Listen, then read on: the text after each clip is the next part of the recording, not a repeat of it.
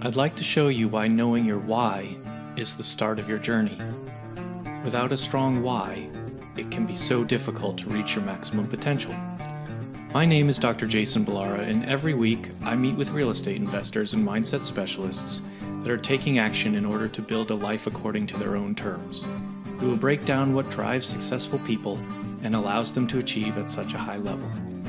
If you are a professional wanting to break through, or simply someone that wants to hear an inspiring story, the Know Your Why podcast is made for you. Hi everyone, I'm Jason Balara and this is the Know Your Why podcast. Today I'm here with Matt Burk.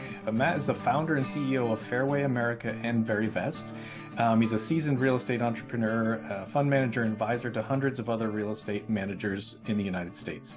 To be honest, I don't think your bio does you justice, given all of your experience in the industry. So first of all, Matt, thanks for coming on the show. I really do appreciate you taking the time out. Yeah, it's my pleasure, Jason. Thanks for having me. Yeah, absolutely. Would you go ahead and kind of, tell us your story, let the listeners know more about you?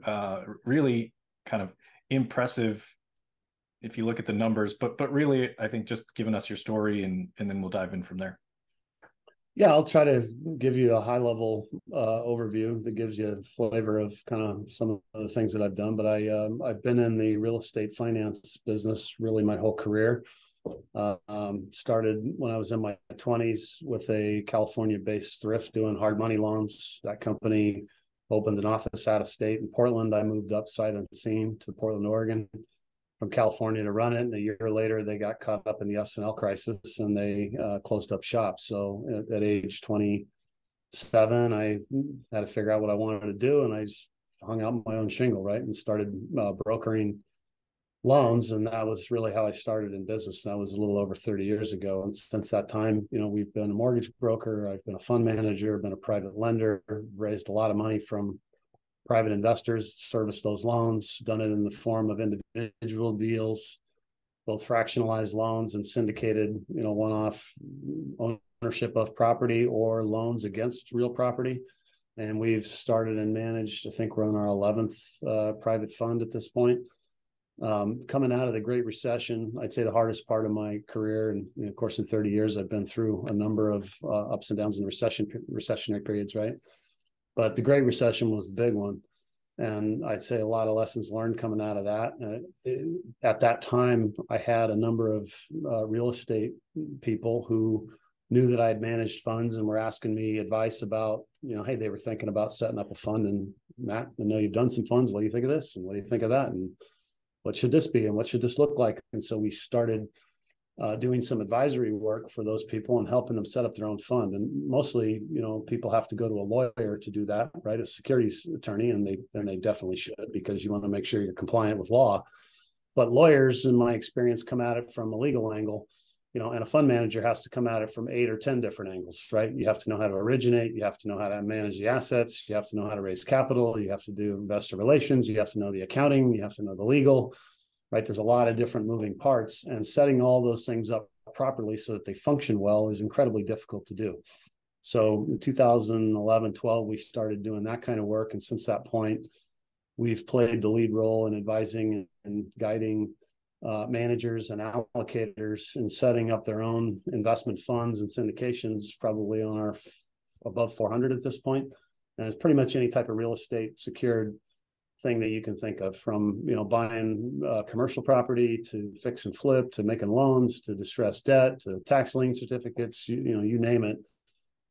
We've set up the fund. We formed Verivest as a fund administration company that does all the back office accounting work and set up an advisory and entity setup and so forth for those groups. So I'd say my experience in the real estate private investment space over the last 30 years has been pretty broad and extensive across a lot of different asset types, both debt and equity, and both pooled funds, syndications, and running our own funds. So I've got a pretty good preview, I think, of how that market works, what the challenges are, some of the ups and downs, and it's been quite a ride, Jason. And I can't say I had it all planned out that way in the beginning, but things work out kind of how they do. And at this point, as my securities lawyer said, is like, Matt, you've got your PhD in real estate fund management, so I feel like, I've got a pretty good grasp on it.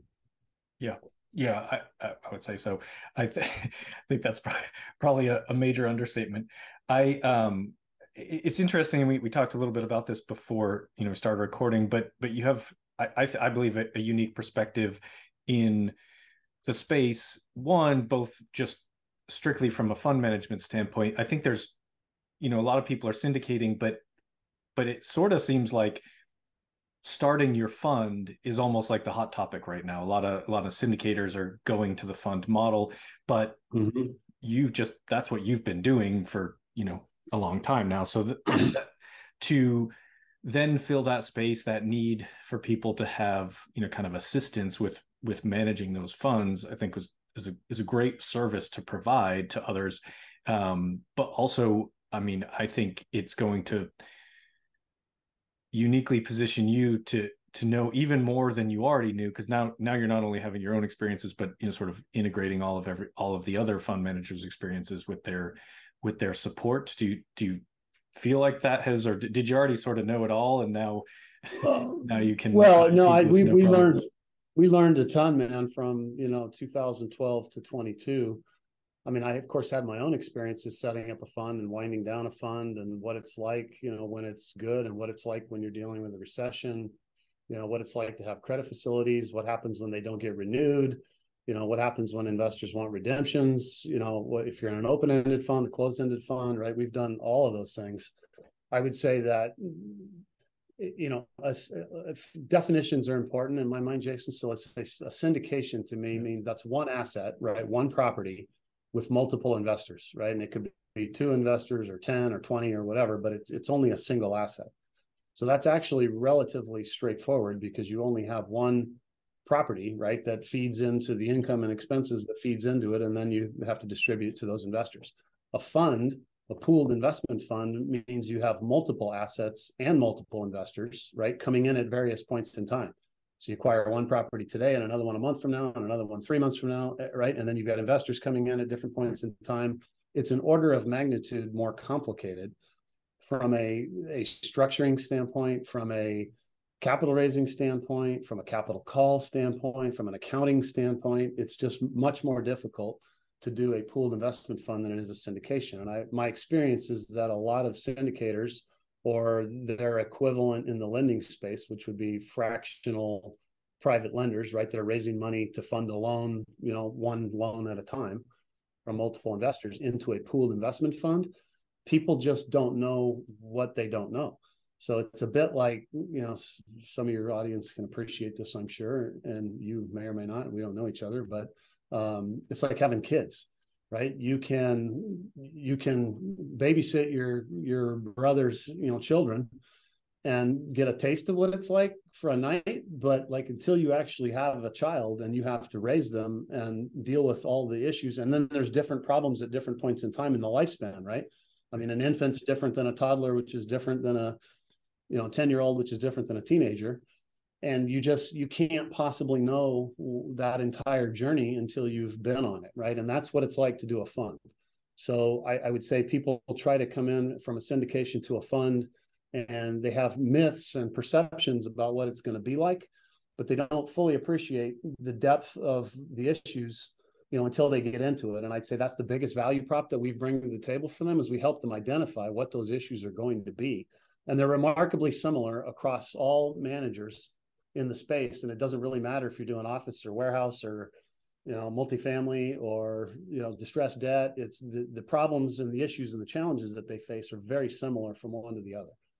So, that's really what we've spent a lot of time doing the last 10 years, is helping people set it up properly in the first place, anticipate, mitigate those issues before they even happen, in ways that they don't even fully appreciate until they get into it 2 and 3 and 4 and 5 years down the road.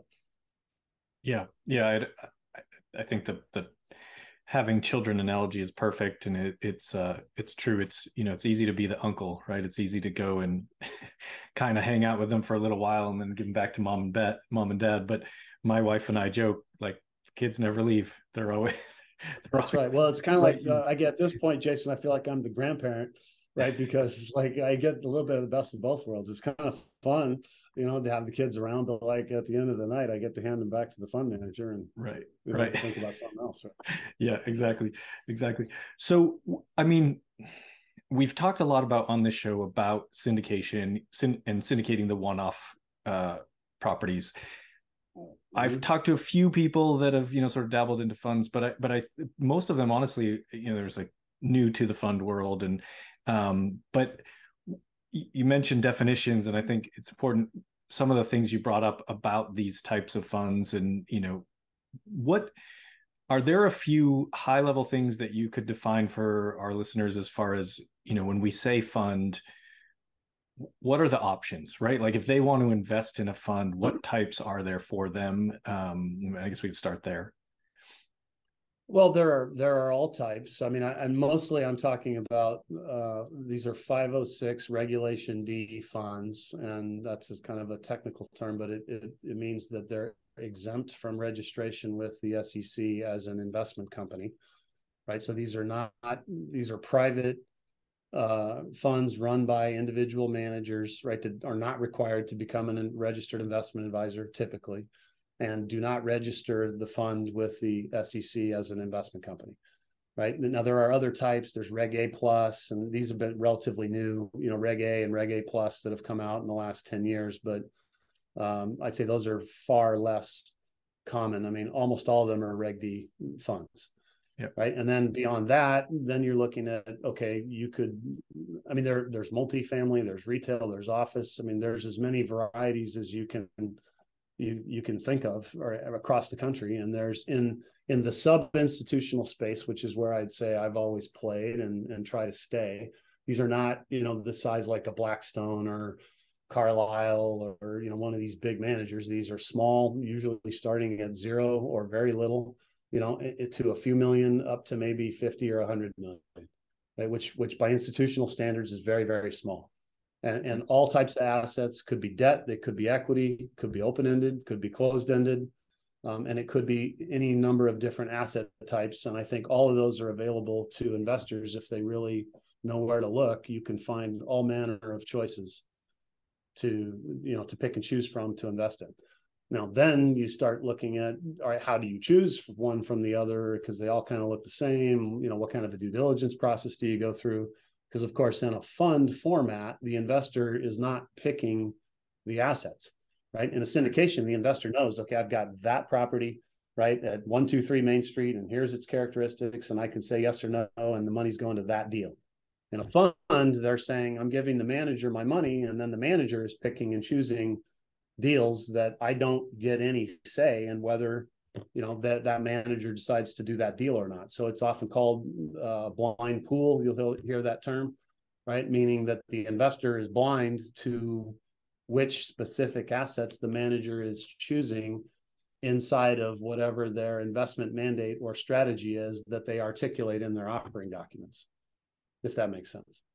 Yeah, no, it does. And I think that point about, essentially, if you're investing in a syndication, you're always investing in the operator, or the manager, yes, however you want to call it. But in reality, especially with a fund, that's all you're investing in, right? Because you don't know right. which property there's going right. to be. So in that right.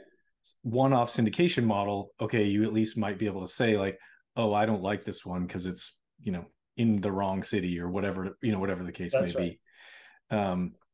Yeah, and I agree with you that even in a syndication, the investors are investing heavily in the manager, the operator, the person who's running the deal. But in a fund, that's 10x true. Right. That's all you have to go on, right?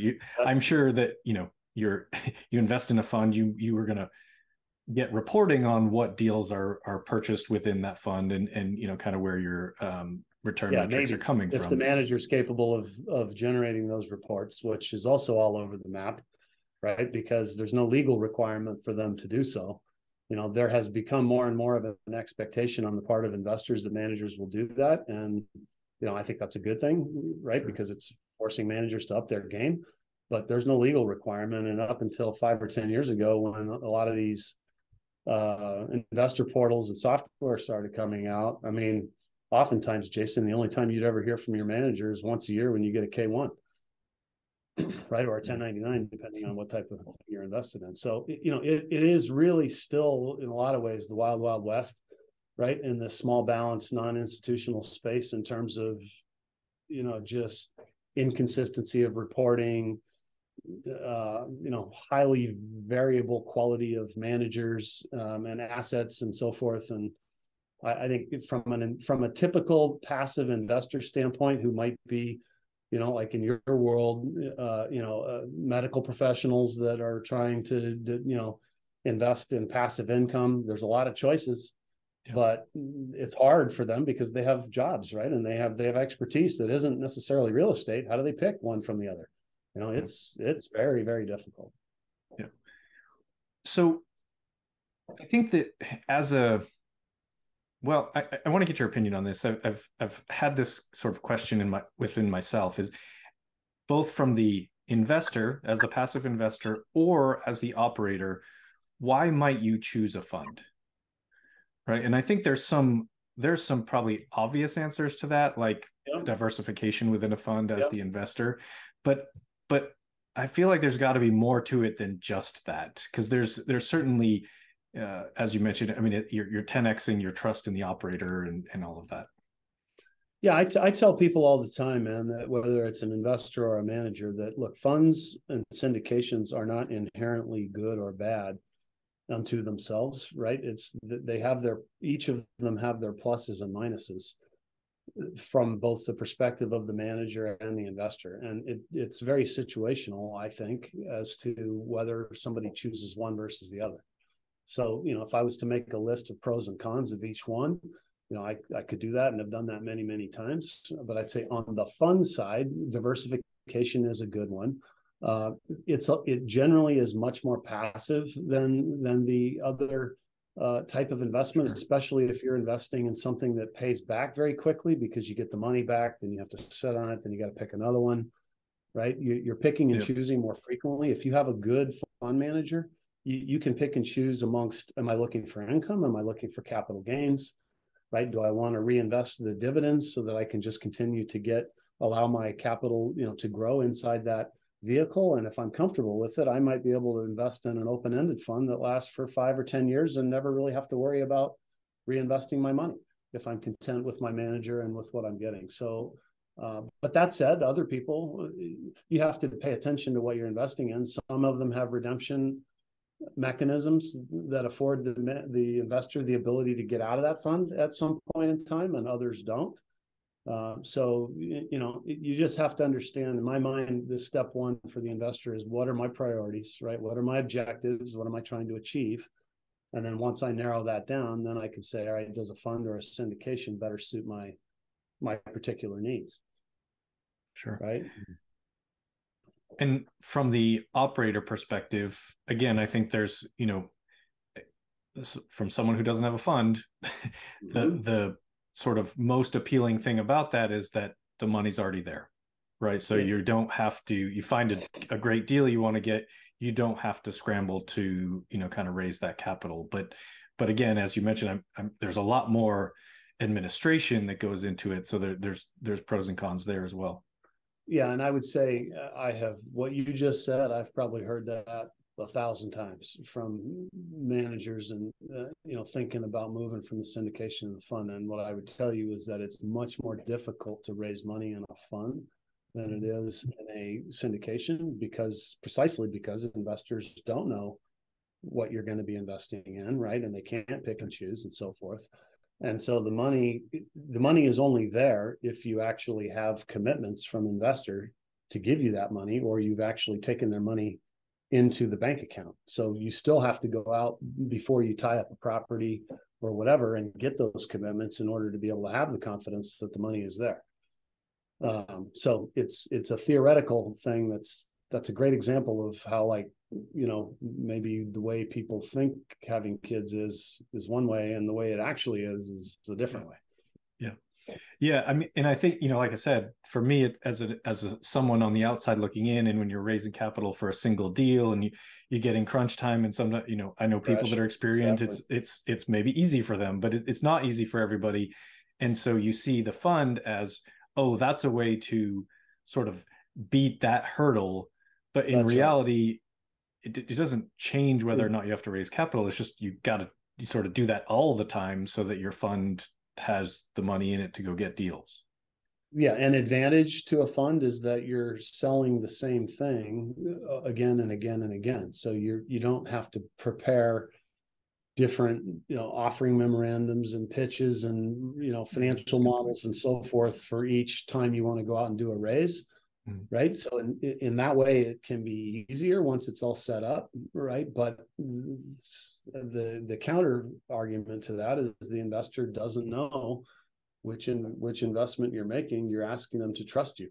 And especially for a first time fund manager, that can be a pretty high bar. Right. It's difficult to get people over that trust factor. I'd say most managers will tend to start with people they know, right? Friends and family and tight acquaintances and so forth, and work out. That's your circle of influence. And you work out from there to a broader audience of people who know you less. And the longer you go and the more track record you have, the easier it becomes, right? To get people you don't know to trust you because you have some credibility that you can convey to them. But that takes time. Yeah. Yeah, for So, sure. I mean, I tell people all the time, Jason, is like, the first thing I would do when someone asks me about helping them set up a fund is ask a bunch of questions. And, I think it depends, how much volume does a person have? What are your aspirations? What origination capacity do you have to generate, deals reliably? Right. And if it's not sufficiently high, you're probably better off to just continue to do them one at a time. Right. But if people reach a certain point where they've built their infrastructure to handle a lot higher volume, and then they run out of ability to raise money.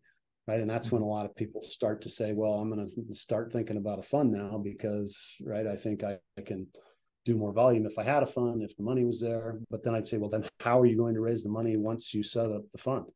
Because it's not an if you build it, they will come thing. It's like you can build it, but then you got to go find them. And it's hard in the beginning, so it takes time. Yeah, and you mentioned that okay, you're selling the same thing every time for your fund. However, I guess what popped into my head there is like on the back end, now you have to make sure the deals that you're going after are going to fit the criteria that you've put That's within right. that offering memorandum. So, when we have a single deal, if I do, deal A and it's got return metrics of 8% cash on cash and a 16% IRR, just as an example, and now if I put that, but then the market shifts a little bit and now we're looking at it's probably going to be 6% and 13%. Well, your fund is probably already set up with the expectation that you're going to do deals that fit those initial criteria. That's exactly right. And so you probably, I mean, yeah, it's the reality is it's a hard business, but it's however you do it, you just gotta find what fits for you. And I think, yeah, because one question I've always had, and if you have a fund, what happens to the money that's just sitting there? Are you, maybe this is something everybody knows, but like what those investors, if that's just sitting there, you're waiting to get a deal, they're not necessarily getting a return on that investment, or how does that generally work? It depends on the type of fund that you set up, but generally speaking, on a closed-ended fund, you would take capital commitments, and then you would only draw down the capital as you need it to do those deals, right? So you're not paying out money or returns on money that's sitting there fallow, but you're not requiring the investor to part with their cash to sit in a bank account that generates nothing. Right. So there's a variety of ways to handle that. And it depends on what kind of a fund you're doing. An open-ended fund, you just take the money and you deposit it.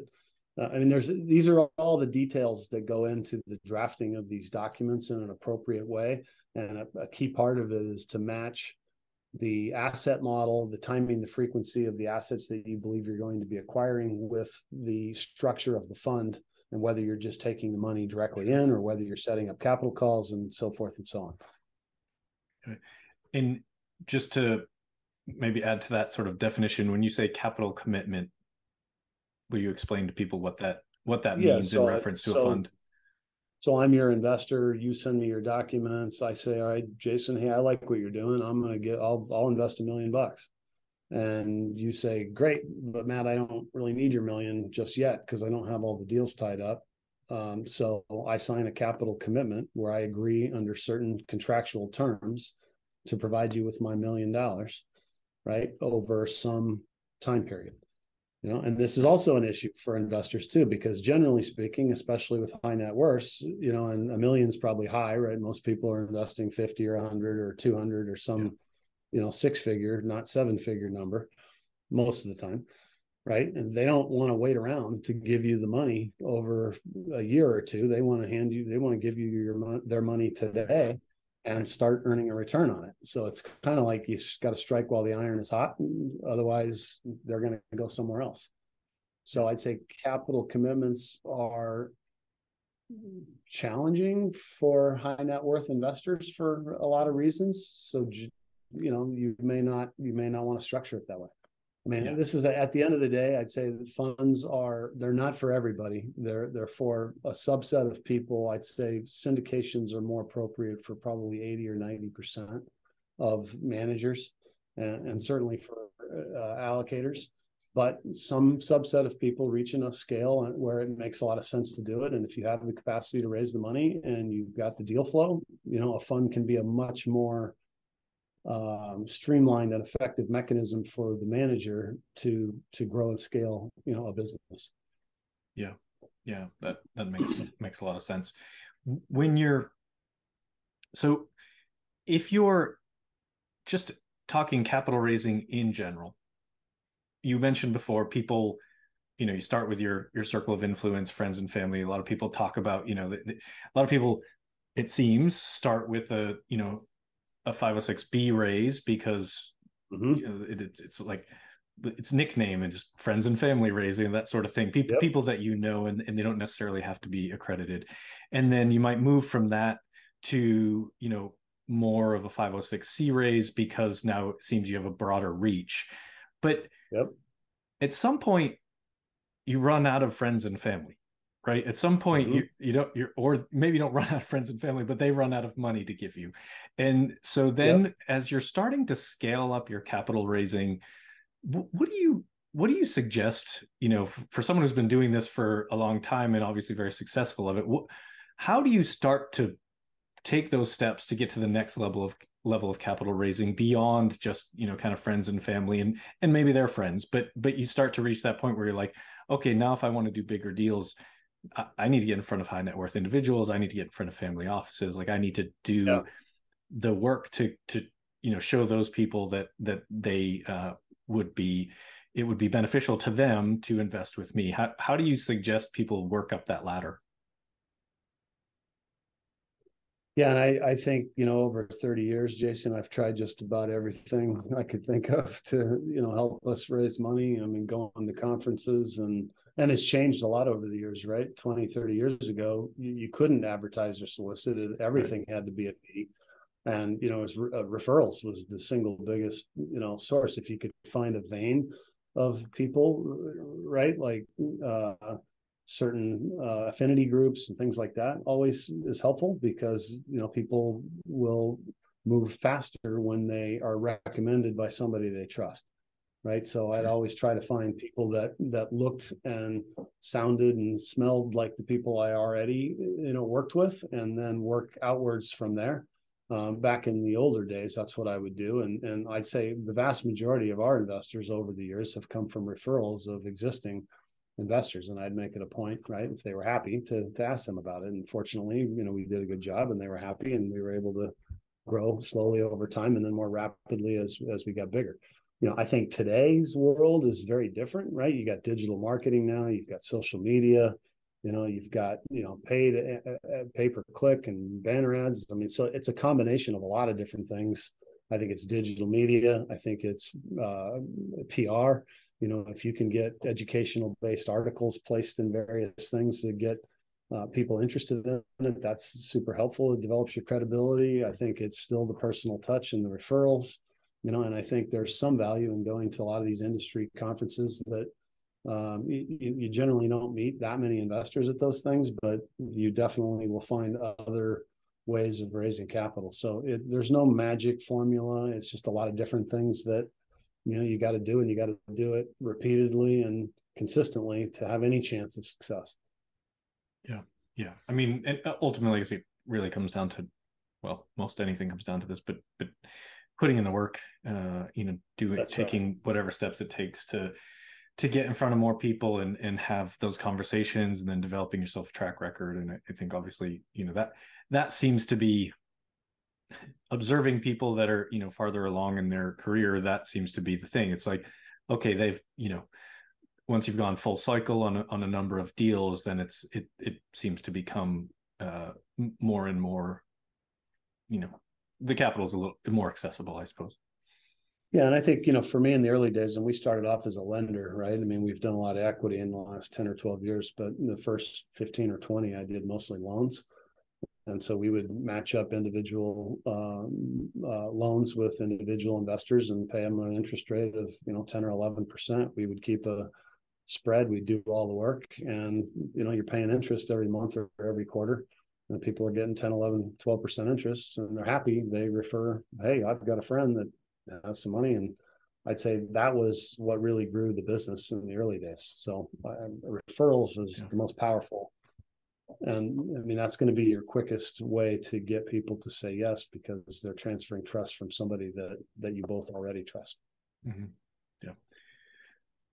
I do want to touch on, sort of the current state of the market, and maybe comparison to your experiences around 2008, because again, not a lot of people, it seems like a lot of people, didn't necessarily have to go through, like, we may have lived through 2008. I lived through 2008, but wasn't syndicating at that point. So a lot of people have seen, nothing but an upward market. So you saw that crash, the Great Recession, and sort of had to rebuild from there. What do you feel like is going on now? I mean, what's your take? I understand, nobody has a crystal ball. It's been, I don't, nobody's going to hold you to it, but I'm honestly, especially as someone that's been through, the most recent downturn in the market, how do you feel this is going to shake out?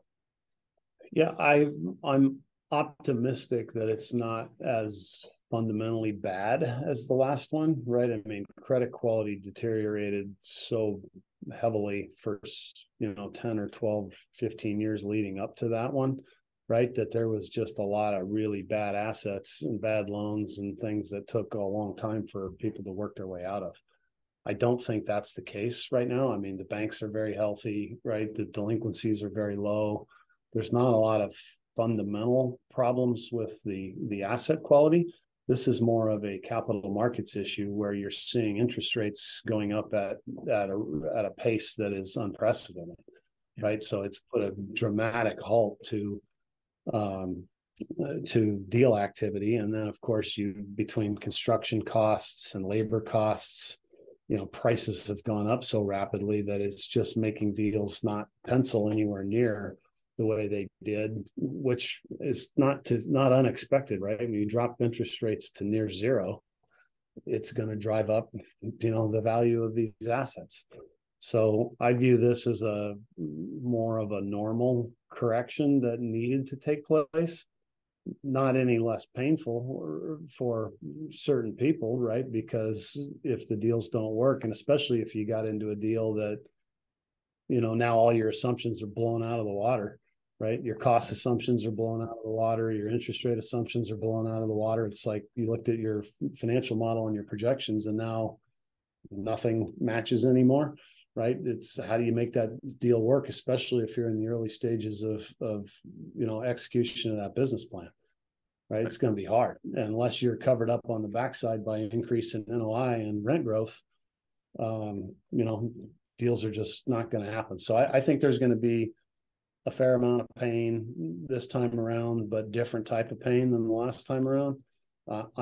If I was a betting man, I'd say you're probably looking at it capping out at another 125 basis points, 150, something like that. Maybe if we're lucky, that's next year. And I'm optimistic because there's still such a huge amount of money sitting on the sidelines allocated toward real estate on these big institutional funds and other people who want to get into alts, that I do think that you'll see the return expectations, be moderated even at a higher level of interest rate. So I think you'll see a lot of activity once you get out of this period of uncertainty where nobody knows how far and how fast it's going to go.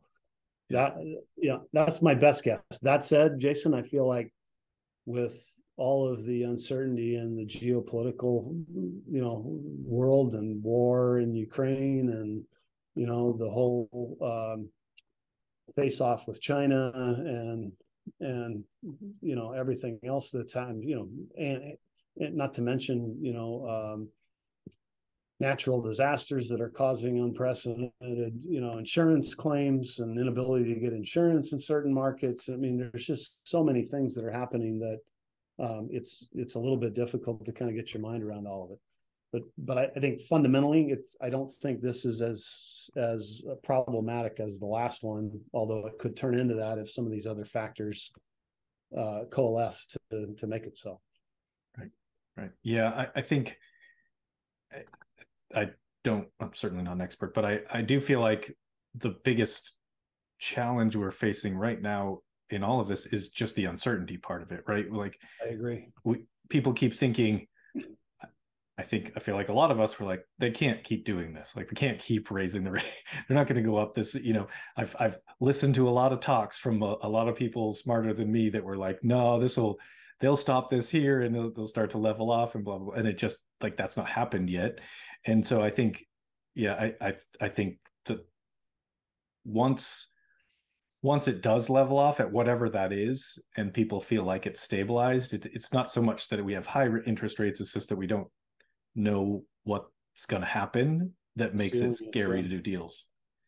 Yeah. And I mean, I use the analogy sometimes in our shop of the last 10 years has been like, for investors, has been like driving a car down the freeway where it's 80 degrees and perfect outside, right? People can see 20 miles or 50-mile visibility, and you're driving down a straight highway, and what do, man? They put on the gas and go as fast as you can. And that's what everybody was doing. And now all of a sudden, the fog rolled in, and it's the same highway and it's the same terrain, but all of a sudden you can't see more than a few hundred yards in front of your face. What do people do? Right? They slow way down. And that's exactly what's happening right now, is people are just driving much, much slower. So they're still driving, but they're not going very fast, and they're not taking a lot of risks. And that just makes it way harder to raise capital. And of course, sellers, they got into their financial model, right, on whatever it looked like a year or 2 years ago. Mm-hmm. And now, their exit assumptions are blown out the window, and they're not too keen, if they don't have to try to transact at the number that the buyer wants today, given the fog they're driving in. So deals just aren't happening. Yeah. I mean, it's fallen off a cliff in the last 3, 4, 5 months, at least in our shop, and pretty much everybody I talk to, and that's a lot of people. Yeah. So I think until the fog starts to lift, to your point, people are going to drive pretty slow. Yeah, makes total sense. Matt, let me switch gears so I don't keep you all day, but I want to get to ask you the questions that I ask every guest. The first one is of course, based on the name of the show being Know Your Why. I like to ask everybody, what's your why? What drives you, towards continued success?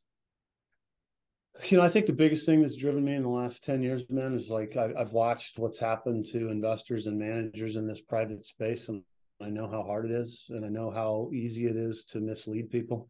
And I know how hard it is for an investor to find somebody they can trust. So, I mean, I think my why really is to help managers up their game and get better and be worthy of the money that the investors give them, and to help investors make better decisions, right, by just being more aware of what they're getting themselves into. So it's my what drives both of our companies is trying to help both managers and investors in the private real estate space do a better job, scale their business, make better decisions, and not get screwed. So, and a lot of that just flows out of like my own personal experiences, right? It's like, I know how hard it's been for me to do all this, and we can make it easier for other people. That's what drives us. Yeah, it's fantastic.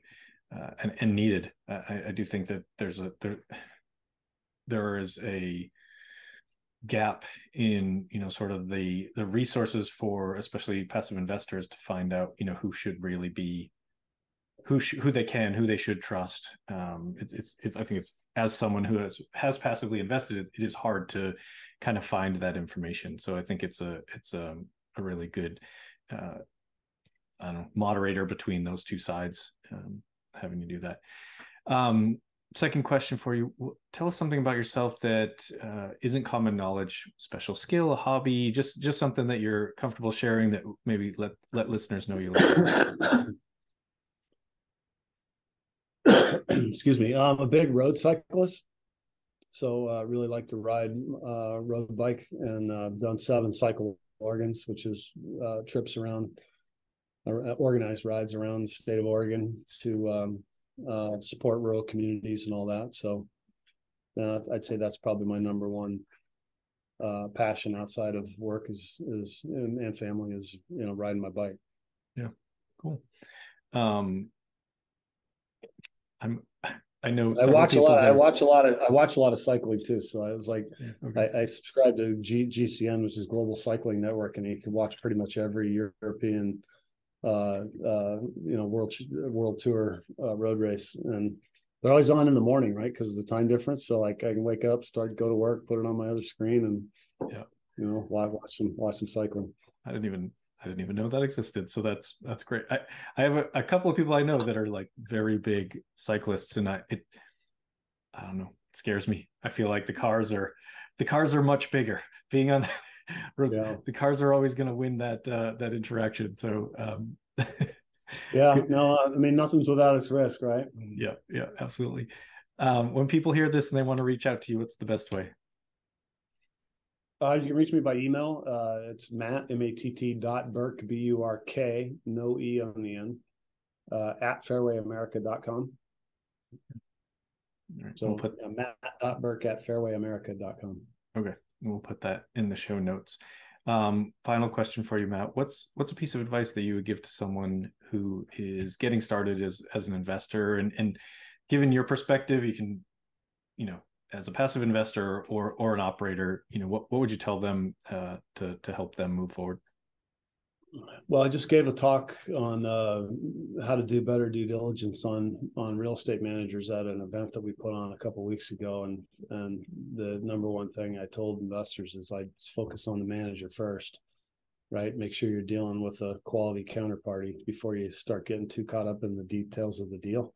Mm-hmm. I see a lot of investors get seduced by fat IRR numbers, right, or rosy projections, but don't really pay any attention to how realistic they are or what credibility that manager has. So I'd start with the manager and focus on the manager first, then the deal, right? And then there's a whole bunch of other stuff after that. But I'd say just high level, pick your jockey wisely. Yeah, that's great. That's great advice. Well, thank you so much for coming on the show. I really appreciate your time and your insight. I think people will get a lot of value out of this, and kind of, again, I just think of a unique perspective in the space that you're in, and also just kind of what you've seen. So really, really interesting, and I do appreciate you coming on. Yeah, my pleasure, man, and appreciate you having me. And feel free to reach out anytime. I'll be happy to try to help as best I can. Awesome.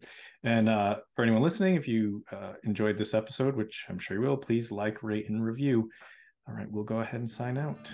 I'd like to show you why knowing your why is the start of your journey.